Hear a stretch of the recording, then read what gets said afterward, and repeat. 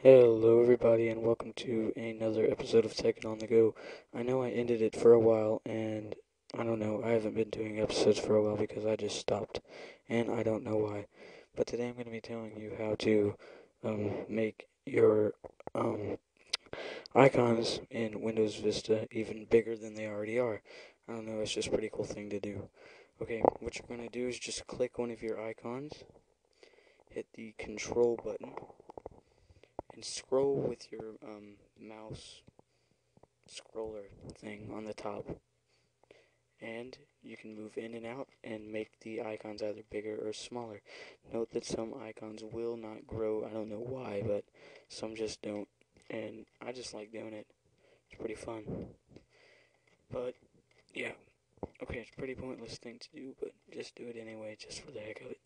Okay, this has been a really short episode, as you saw, so I'll see you later.